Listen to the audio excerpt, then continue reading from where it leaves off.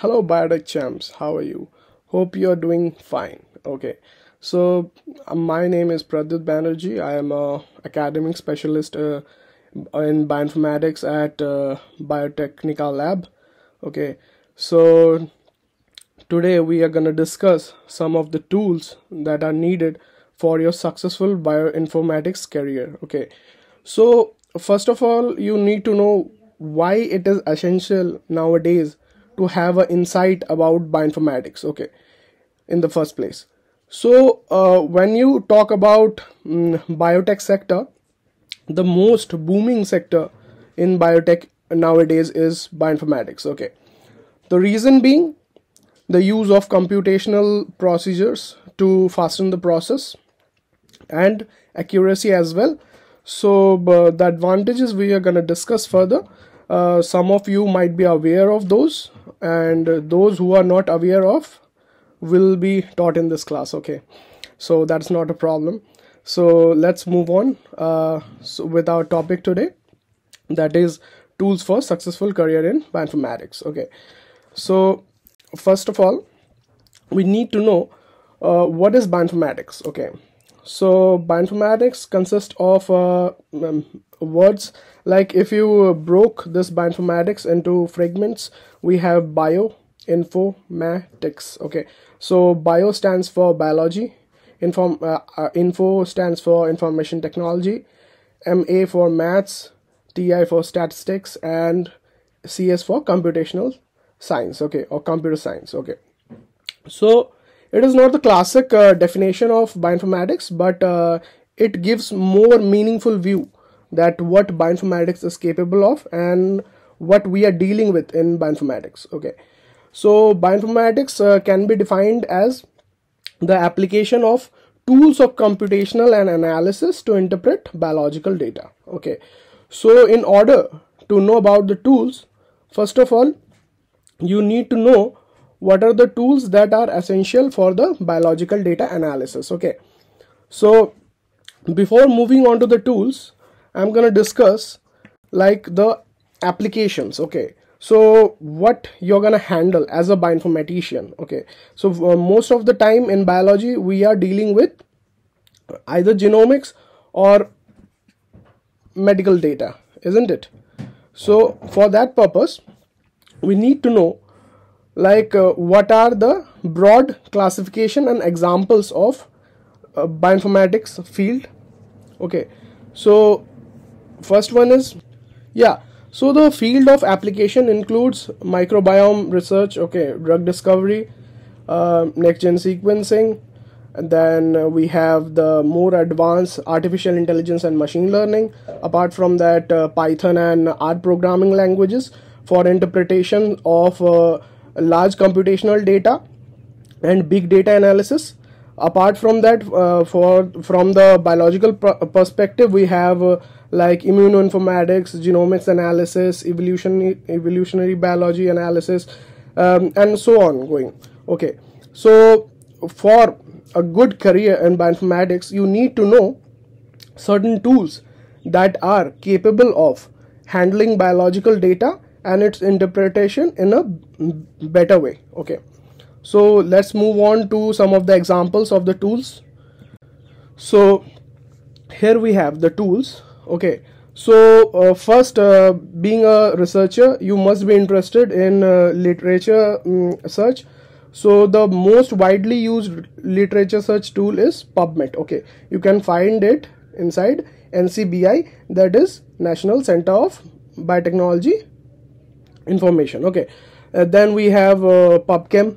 Okay, for chemical structural data, or if we want to extract some chemical for our drug candidature. Okay, further we have for protein structure, we have protein structure databases like protein information resource and UniProt etc. Okay, then structural database, I have listed all the databases over here. Okay, I'm not gonna linger upon each and every one with a particular emphasis, but here are the tools that I will give you a brief overview of all these. Okay, so first of all, we have literature search tools. Okay, then we have protein databases. Then structural modeling is a very important aspect of bioinformatics, as if you want to design a new protein, let's say that COVID mutation protein, if you want to design, okay, so you can do that using tools that are capable of modeling. Okay, so modeling can be of many types. Initially we have homology modeling or ab initio modeling. Nowadays all those are being confined and refined further to give us more refined structure by the use of AI and ML technology. We have AlphaFold for that. Okay, so then we have in the drug biology, we have the docking tools. Okay, ADMET analysis, that is absorption, distribution, metabolism, excretion, and toxicity tests. Okay, after we are sure about the docking parameters, then we are gonna move further to the simulation part. So okay, in the simulation part, that is molecular dynamics simulation, we test the protein or the protein ligand interaction for their stability in the real life environment. As the simulation means mimicking of a particular environment, here we are mimicking the biological environment that is happening inside us. It includes the presence of water, like certain forces, okay, and so on. Okay, after that we visualize our particular results in visualization tools. Okay, and here in this visualization tools only we can process the image like that for our publication purpose. Okay, we can process it like that. Okay, then we have, yes, so those are the drug biological databases and the tools for visualization. But when we initiate our career in bioinformatics, we need to know about some of the online available databases that are of use for every biologist. If you are not in the field of bioinformatics also, you may need these tools of bioinformatics for your research to flourish. Okay, so these database consist of, like, first and foremost comes the primary databases. Okay, so primary databases are curated databases, like the basic databases, which have all the data related to your genomic information, proteomics, and all the omics data are stored there. And from this particular databases, I have listed the name of the like primary databases. Those are NCBI, DDBJ, and EMBL. Okay, those are maintained by other like all other big firms in biotech sector. Okay, then from this particular primary databases we have the secondary databases. Those are curated databases from this primary databases.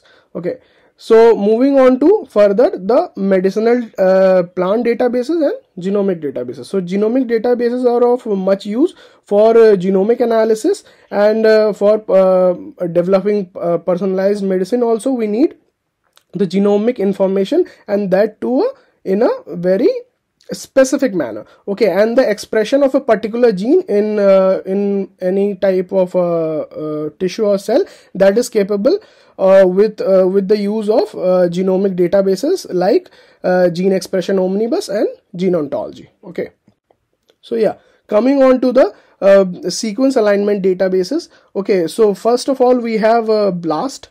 So BLAST is basic local alignment search tool. So as the name suggests, it aligned two sequence locally. There are two type of alignment possible. One is global and another one is local. When you want to compare the whole sequence side by side, you do the global one, and if you want to like compare a chunk of it, then you do the local one. Okay, so and then we have multiple sequence alignments. Okay, multiple sequences are aligned at once. For that we need tools such as Clustal W, Clustal Omega, Muscle. Okay, and once the multiple sequence alignment is done, we need to construct a phylogenetic tree. Okay, for that we have phylip. Okay, so coming on to the disease databases, the databases where we can find about some of the disease and the causative agent of that particular disease. So for that we have OMIM and GWAS and FIWAS. Okay, so if you want to know the relevance of a particular SNP, okay, in a particular region also, like if you want to know the relevance of a particular gene responsible for diabetes in Africa, you can know that using genome-wide association studies. Okay, likewise we have all other tools, like for RNA-seq analysis we have FastQC, Trimomatic, Dissect2 and all. Okay, then for AI/ML we have supervised learning, unsupervised learning, all type of learnings. Then we have for programming language we have BioPython libraries, RStudio libraries for better visualization of the data and representing it in a better way for the publication. And so all of these tools we can we are providing the training of all these tools in our lab, that is Biotechnica. Okay, but we could have provided it for free. Okay, some of these trainings, but when you provide something for free na, so people don't learn those skill set. They are just it is free. Okay, so so you have to bring your skin into the game. Okay, so so to learn a certain skill and to pursue it as a career, so you need to have a dedication, and for that particular dedication, if you invest some amount, so your dedication will be there and the focus will not be shifted somewhere else. Okay, for that purpose I will invite you to join our classes for further knowledge, so that you can excel in your bioinformatics career. Yeah, that's all from my side. Okay, so this is Pradyut Banerjee signing off. So thank you for your attention. Have a great day.